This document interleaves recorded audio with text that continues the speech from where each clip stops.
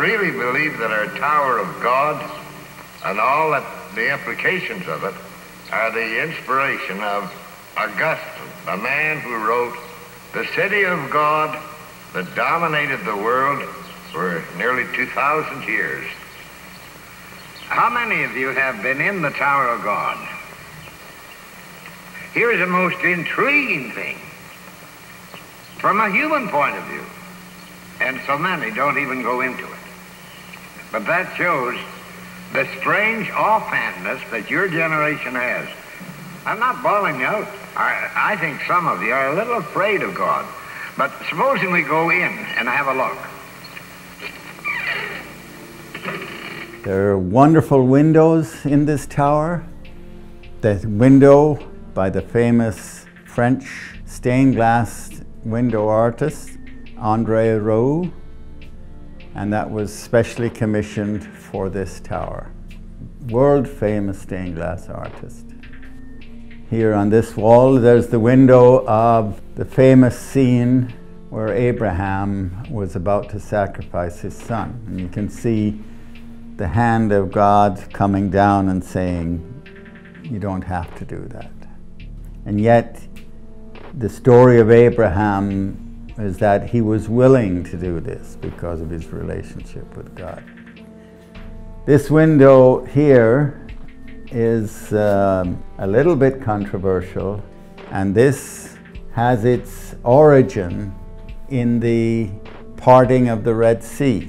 As you can see, the prophet pointing up to the sky, to the hand of judgment coming down, and in here, and you can see the waves coming over them, are Hitler, Stalin, and Mussolini.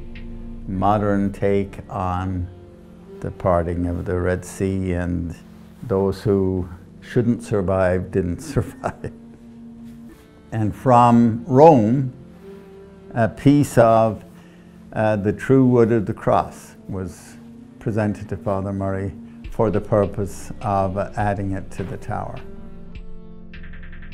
The statue in the middle is called the Laocoon, and this is a Greek statue, probably from around 500–600 years before Christ. This statue tells the story of the priest. He was the high priest, and his name was Laocoon. And these are his two sons. They are the ones who tried to warn the citizens of Troy about the perils of accepting the gift of the wooden horse from Greece. The god of the sea, Poseidon, sent the snakes out of the swamps to destroy him because he interfered with the plans. Laocoon was killed, and both of his sons were killed. These are thoughts of great thinkers that Father Murray collected over the years.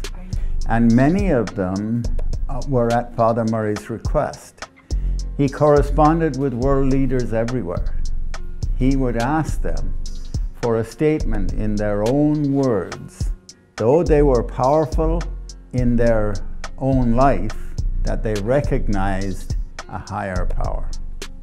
Dwight Eisenhower, no man or nation can afford to ignore God. That was his response. John F. Kennedy, these rights we hold from the hands of God. He loved to have his students and challenged his students to come in and read these and ponder them. And this is an amazing one. He's quoted Charles Darwin. The grand sequence of events the mind refuses to accept as the result of blind chance. He didn't come out right and say we had a creator, but you could see that even in Darwin there was a struggle. And Father Murray picked up on that.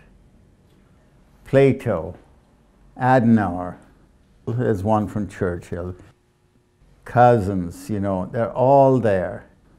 It's an incredible wall.